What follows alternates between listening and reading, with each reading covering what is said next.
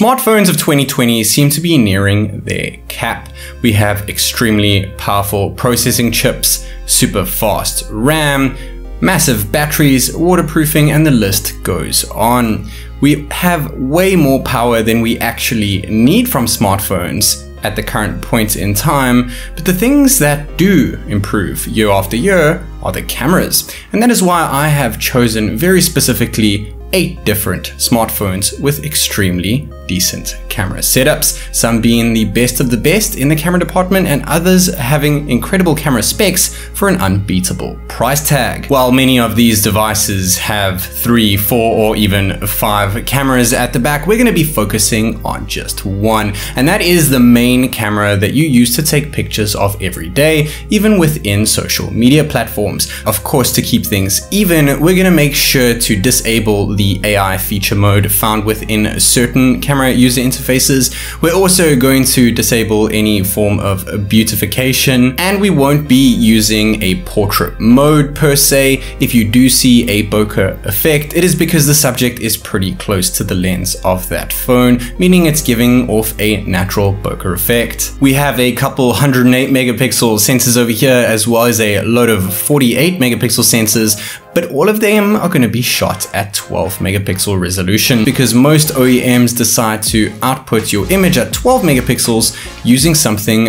called pixel binning. Now what pixel binning does is it pretty much takes, say we're going from 4 pixels to 1, it takes 4 pixels and it combines it into one super pixel. Having one super pixel then allows you to see more light in dim lit situations and slightly improves the detail overall. So let's go ahead and touch on every single smartphone's main camera lens in this camera blind test. First up, we have one of the latest devices around, the Apple iPhone 12 Pro Max. We get a 12 megapixel main sensor over here. I've worked it out to be exactly 12.19 megapixels. We have an extremely wide aperture, the widest of the bunch, with f1.6, meaning that a lot more light will be allowed in more dim lit situations, as well as more depth of field in a natural bokeh effect. Next up, the POCO M3, the cheapest phone here. It comes paired with a 48 megapixel Samsung ISOCELL GM2 sensor with 4:1 pixel binning, dropping it down to 12 megapixels. The third phone of the bunch is the OnePlus 8T, and just by the way guys, this is not the order of the test. The OnePlus 8T comes paired with a 48 megapixel Sony IMX586 sensor. We have 4:1 pixel binning, once again dropping it down to 12 megapixels, slightly more expensive than the OnePlus. The Xiaomi Mi 10 Ultra also has a 48 megapixel sensor, but it's using an OmniVision OV48C lens. We have 4:1 pixel binning once more, dropping it down to 12 megapixels. Same price as the Mi 10 Ultra at the current moment. The OnePlus 8 Pro comes paired with a 48 megapixel Sony IMX689 sensor, known to be slightly better than the IMX586 sensor you saw in its little brother, the 8T. Once again, 4:1 pixel binning with 12 megapixels. Pretty much the most expensive phone of the lot. The Huawei Mate 40 Pro definitely boosts when it comes to specs. At $1,300, it kind of has to. 50 megapixels, I've kind of worked it out to be 50.33 to be exact.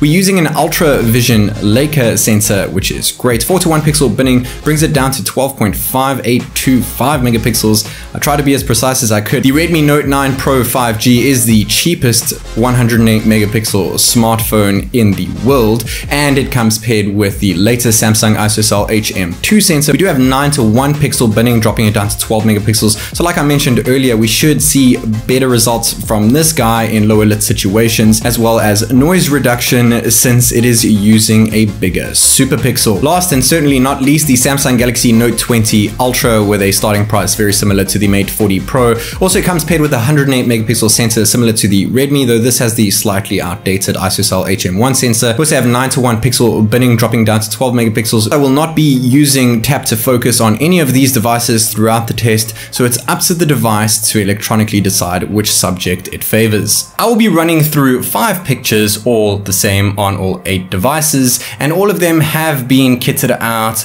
to touch on different aspects of photos in general. We will be focusing on dynamic range in some pictures, composition with other photos, color saturation with some, and also to test out the pixel binning in slightly lower lit situations, as well as over and under exposure, of course. All I ask is that you do not reveal the results in the comment section of letters A through G by the time you hit the end of the test. Keep it fun for everyone else out there. If you do decide to comment on this video, just plug in the letters and say what phone you thought it was. Also mention which letter you think was best, because that is what matters here. This is Technic. This is my blind camera smartphone test of 2020. And without further ado, let's go. The first picture here is a bird's eye view. Bear in mind, top right corner is the current letter of the picture. A looked a bit washed out. B's color accuracy is pretty decent. I have gone out my way to forget the devices that are labeled this. C doesn't look too bad, though it overexposes quite a lot. D kind of underexposes and changes the color of the water to match the leaves. E seems to be, I guess you could say, pretty on par with everything. It looks pretty decent, but it's losing a lot of the quality in the water. F is a little bit oversaturated.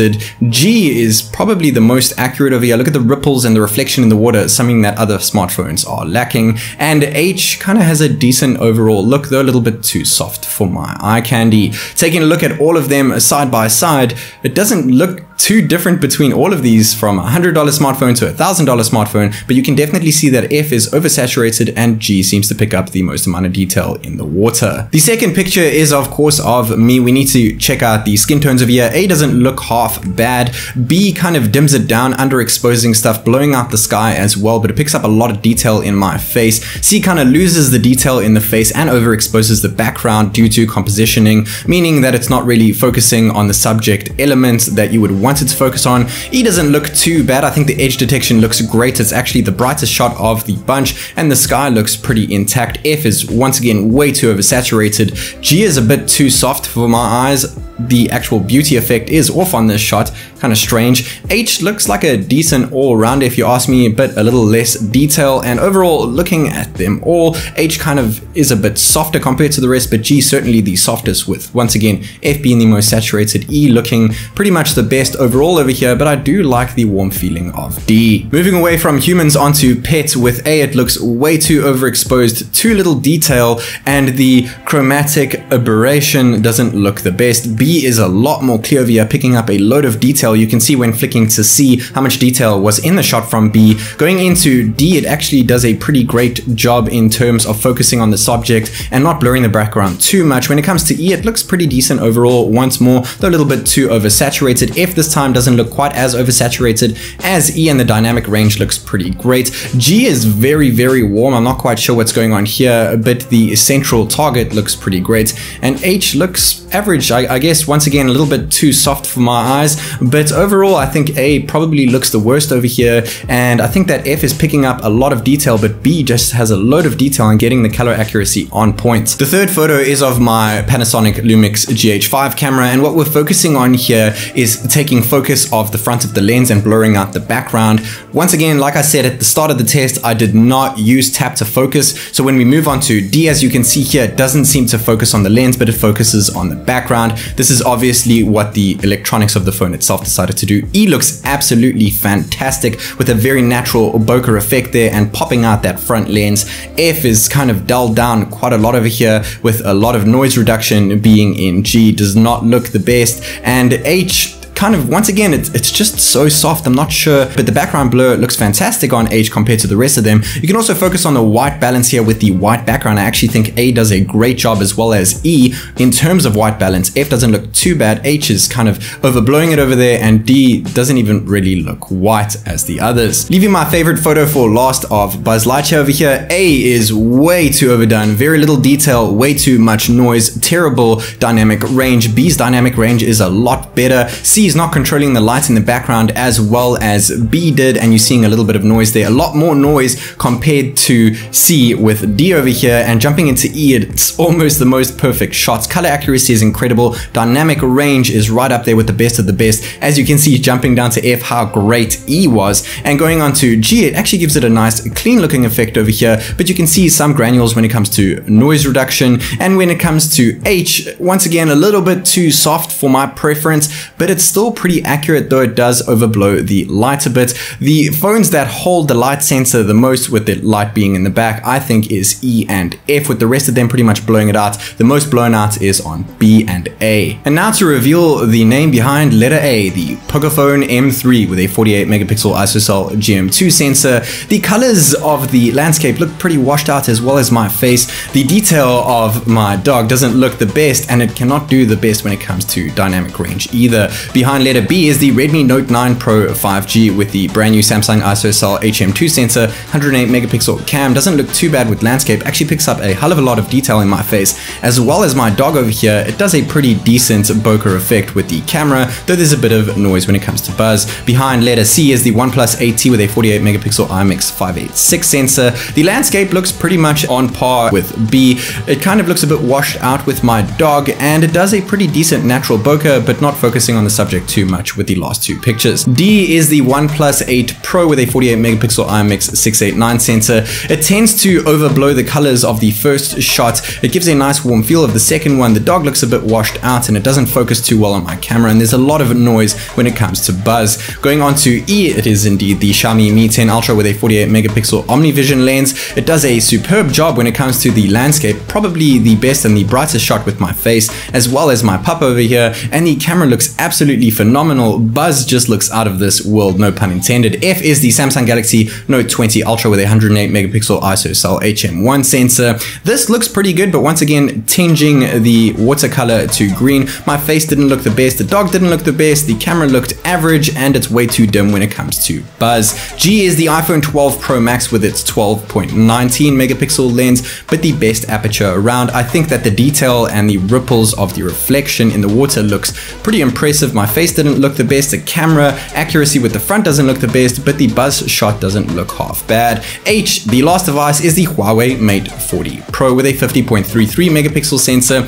Everything looks a bit too soft here, a little bit too warm for my preference, though the edge detection is on par and the background blur is probably the best of the lot. Focusing on the first photo, I think the iPhone had the best color accuracy of what it actually looks like in real life, and it shows the best level of detail in terms of water ripple and reflection in the water, something that the other phones don't quite get right. The Samsung, however, looks the nicest and picks up loads of detail, but the colors are way too oversaturated, making the shot look a bit surreal. With the second picture, the Xiaomi had the best balance in terms of composition, dynamic range, and color reproduction.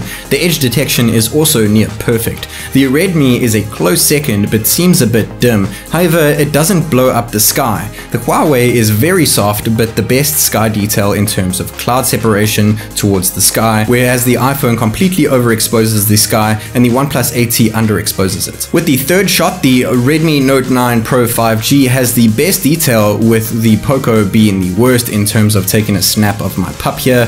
The Xiaomi oversaturates the color of the fur. The OnePlus 8 Pro feels the most natural, but doesn't pop due to underexposure. In the second last picture, I think there is a clear winner here, that being the Xiaomi. It really stands out amongst the rest of the devices. Hands down, it looks the best in terms of exposure, focus, and detail. The natural bokeh effect also looks best by not over blurring the frame of the camera. However, the Huawei actually does the best job of natural bokeh, and the OnePlus 8 Pro, due to not using touch to focus on any phones, struggles to differentiate between the focal point and the background. The POCO doesn't seem to know how to add proper depth here either. The last picture, hands down my favorite picture of the lot. The Xiaomi outshines all of them here. It shows details that most just don't. It comes out the brightest and has almost no noise, and it does a superb job in composition and dynamic range in terms of accurate visual weight, and has a great balance of light intensities from shadows to highlights. It even controls the light from the light bulb in the background the best. The Samsung also handles the light bulb well,